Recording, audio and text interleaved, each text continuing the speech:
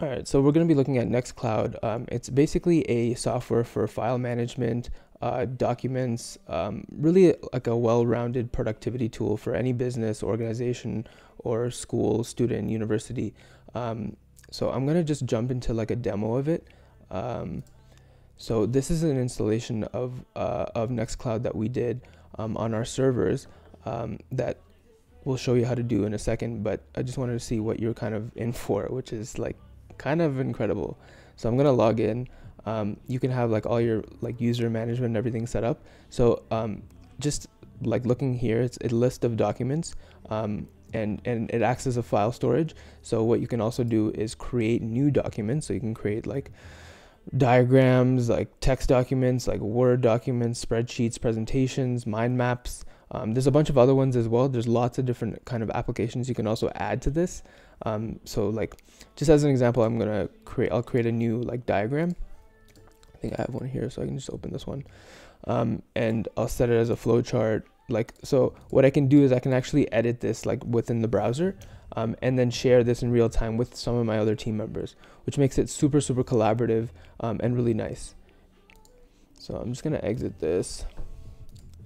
And then, so files, documents, it has like all these other kind of applications. So photos is really cool. Like if you're a photographer, you can kind of store a lot of your photos in here and then get some of the metadata that you wouldn't always be able to get and save those here. So it acts as another like kind of storage for photographers or even videos.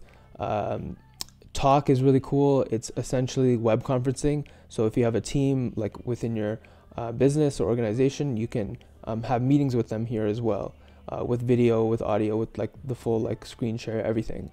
You can take notes. On the productivity side, like project management side, this is similar to like Trello, where you can create different boards and tasks and cards and kind of move them around like on a Kanban type of view, and then like assign them to different people and like have like a full project management flow working here. One of the other apps that I installed was tasks. So like I can create a new task, like, I don't know, do something. Like I can share with other people and like just keep going. Basically it's a really good productivity tool again.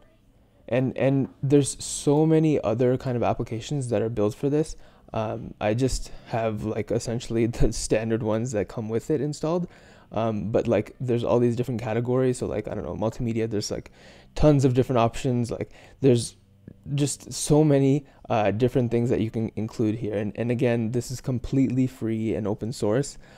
So the guys that have developed this project have done an excellent job getting this done and getting this out the door for everyone to use.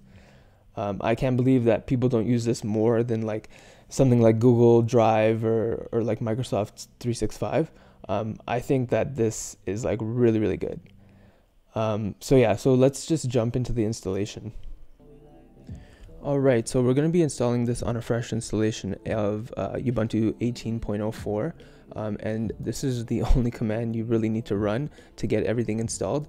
But before you get into that, I want to make sure that you have your ports 80 and 443 forwarded. So if you're on a local network like your house or your office, just go into your router settings and open those for the IP address that you're installing everything on.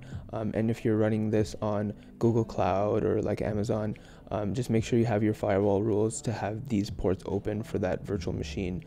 So I'm using Google Cloud, and so I've created those firewall rules for those. And then the other thing you're going to want to do is create an A record. So if you have a domain name, what you can do is create a new A record and point it to the public IP address of your server. So if it's your house or your office, it'll be the public IP address of your entire office or home. And then in my case, it's the public IP address of my Google Cloud virtual machine. And so what I wanted to do is essentially create a DNS for files.techicast.com, and that would be pointed to the public IP address of the virtual machine. So as soon as that's done, we can copy this line into your SSH terminal of your virtual machine. So I have that up here, and I just ran it, so I'm not gonna run it again, but I literally just ran this, and it finished. Like, it didn't take long at all. It just has to download all the packages, and because I guess it's running on Google Cloud, it was like really quick. So let's see what the next step is. So what we're gonna want to do is manually create a username. This just makes it easier when we're logging in afterwards. You don't have to do this. I don't need that. So if I go back into the terminal, copy and paste that, and then the first line will be the username. So I'm gonna make it admin, and I'll just make it password for now, just because I'm showing everyone, and then I can go into the GUI and change it afterwards. So while that is going, let's see if I'm missing another step here. Okay, and then the next step will be to add the domain that you created in your DNS as a trusted domain. So in my case, I need to add files.techiecast.com. So I'm just going to copy that line. So the username was added correctly, so I'm going to add files.techiecast.com. So it's important to make sure that you set up your A record prior to doing this, otherwise it won't know where to go to look for that that A record. So hit enter, and then it should have been added. And now we want to allow the ports 80 and 443 on the local Ubuntu firewall. So make sure that it allows for the traffic on those ports. And then we're going to set up an SSL certificate now for our server. So I'm going to hit yes, and then I'm going to enter an email address. You can enter anything you want here, but if something does go wrong, they will email here. So I'm just going to put in our TechieCast email, and then make sure you enter your domain correctly here. So files.techiecast.com. Okay, it's gonna start getting the certificates, and I think that should be the last step. Yes. So you can also create your own kind of self-assigned certificate, but I find Let's Encrypt is a little bit easier, and it uses a third-party certification, so it's kind of nicer that way. So yeah, as soon as that's done, we should be able to go to our new domain. So yep, it looks like it's done.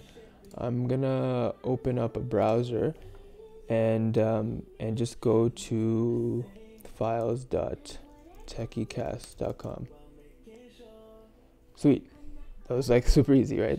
And then we created a username, which is admin, and the password was password. So let's get in there. Nice. Sweet. So yeah, we're basically in. We have a fresh installation of Nextcloud, and everything seems to be working perfectly. It's secured. The certificate is valid with Let's Encrypt. It's awesome. Everything is working. Sweet. All right, that should be good then. Thanks.